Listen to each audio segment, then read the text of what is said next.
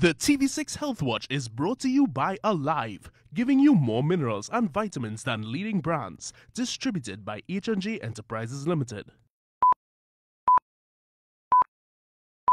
Unfortunately, we have recorded our first death, first one in about 5 years, and condolences to that particular family. But we really want to urge the public to heed the messages we have been giving out since around March, April about mosquito eradication.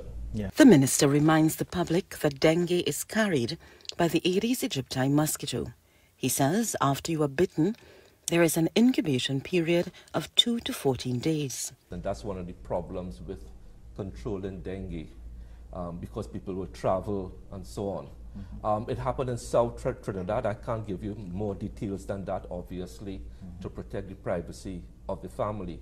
But again, our condolences go out to them. What we are asking people to do, what we ask people to do every year, is to help us with source reduction in their homes. Yeah. Your gutterings, your flower pots, your drains, your vases inside your houses. All right? So anywhere where you have still, clear, stagnant water is a breeding place for mosquitoes. He notes that even a bottle cap with water can be a potential breeding site. The minister shares that he himself has done checks at his own home. You know what was my main one, which was I was horrified about in my own yard? A bird bath. Right. So I moved it out. Yes. I moved it out. So all these common sense approaches can really help us. Also speaking with TV6 was Chief Public Health Inspector Dr. Mark Dukaran, who explains that once a dengue case is identified, the ministry will act immediately to break the chain of transmission with ultra-low volume spraying before the workers go in to treat the homes. Dr. Dukaran further explains how dengue is transmitted. So one mosquito can infect more than one person. Yeah.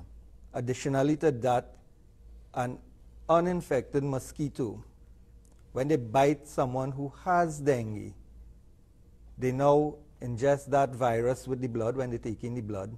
The virus replicates, as Minister would have said for COVID. Yes. It operates like a photocopying machine. So the virus replicates in the mosquito.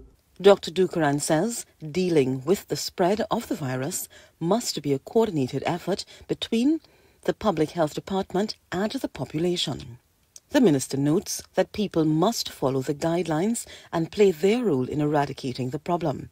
He says, while many ask for the ministry to spray more often, too much spraying will allow the mosquito to develop a resistance, as no new chemicals have been developed to treat with the mosquito problem.